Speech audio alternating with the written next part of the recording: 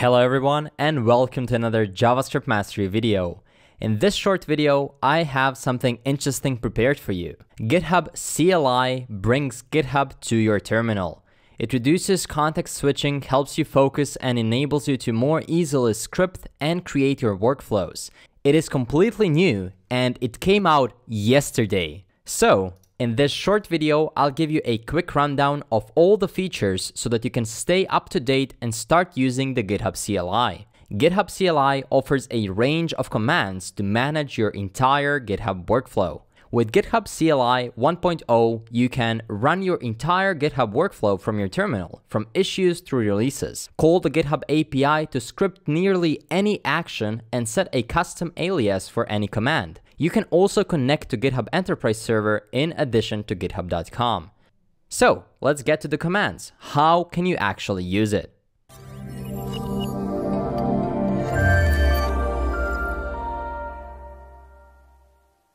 To be able to use the GitHub CLI, of course, we first have to install it. To install it, you can head to cli.github.com. This is not a sponsored video, I just want to show you this amazing tool.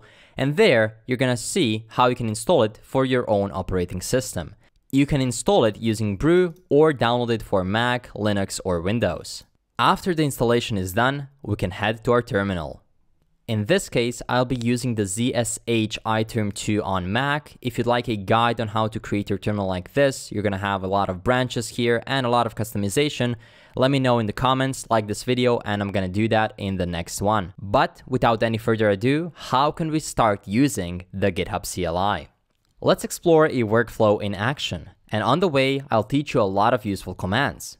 First, we're going to clone an existing repository. For example, I'm going to head to my project chat application repository because there we have a lot of pull requests and issues to work with. We'll be able to explore a lot of commands to see what those are. And then with all the usual options like HTTPS, SSH, cloning, now we have a third option, which is the GitHub CLI clone.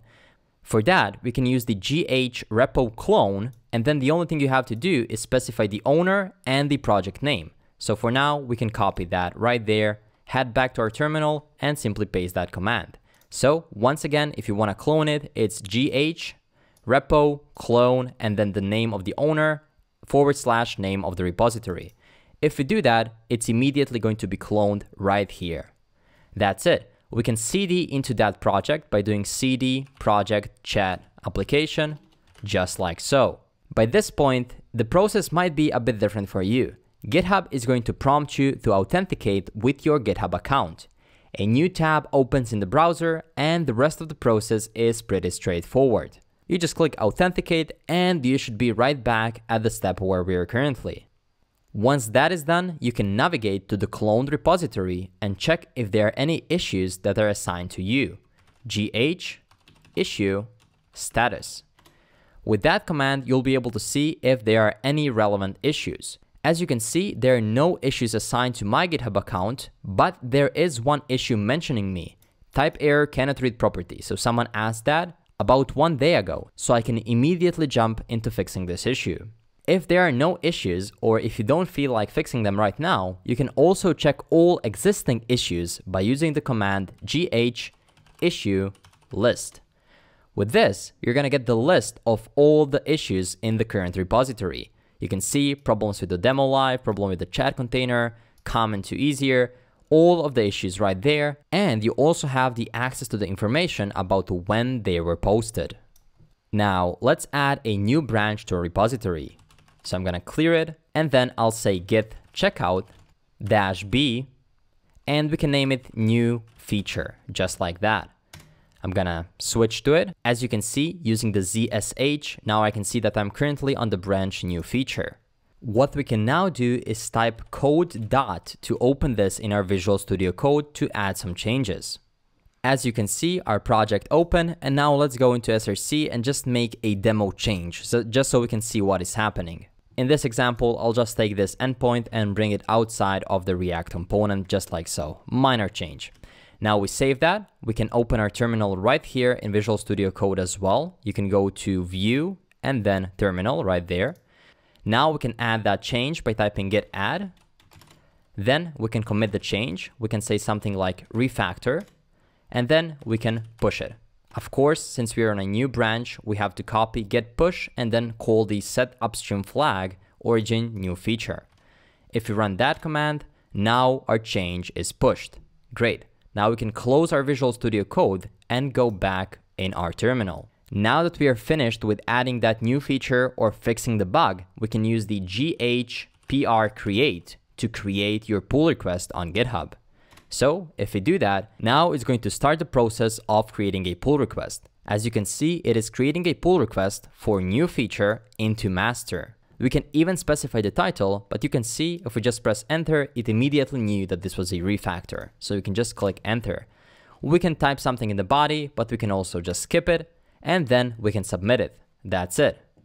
And there we go. Immediately from our terminal, we created a pull request. Isn't that amazing?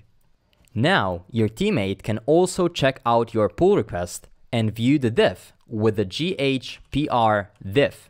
That's going to show the difference of the code you made.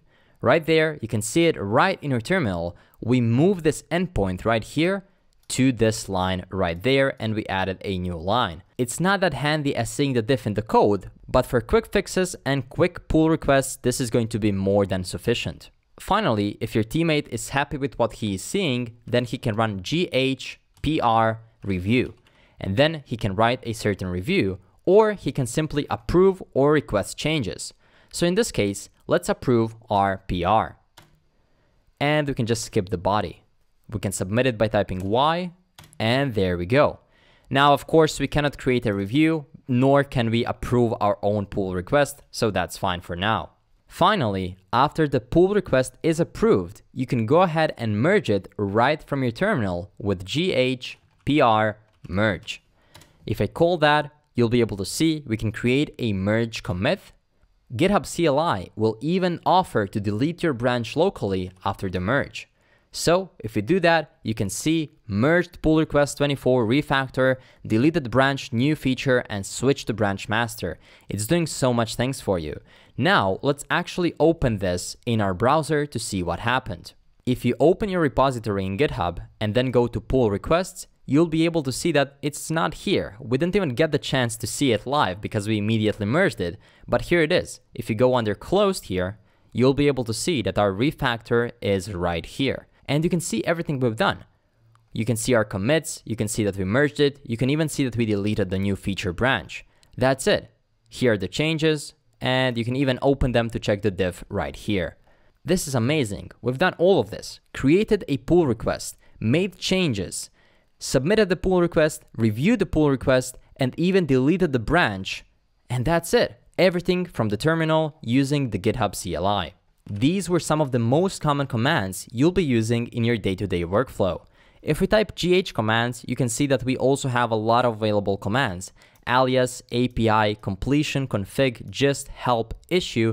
But if you want to know more about this, you can visit their manual. So if you go to cli.github.com/manual, in here you can see in detail what each one of these commands does. For example, we can create different gists, we can also log in, and more importantly, we can use all of these PR requests. We can check out, we can use checks, close, create. You can even create repositories if you go right there. We don't only have to clone a repo, we can create it, fork it, or simply view it. Looks like Microsoft leading GitHub is a good thing after all. Just to finalize, let me tell you my favorite things of using the GitHub CLI. That is creating and forking your repo, creating, deleting, uploading, downloading, and even managing your release. Creating a review and checking the status of your PR. Opening, reviewing, tagging, creating and checking the status of all the issues or one of the issues specifically assigned to you. Creating different gists, making a request to the GitHub API, generating shell scripts for GitHub CLI commands, and setting up aliases for most used GitHub commands. These are the features that you're going to find yourself using most commonly. With that said, that's it for this video. Thank you so much for watching. If you like this video, feel free to leave a like, comment, and subscribe. See you in the next one.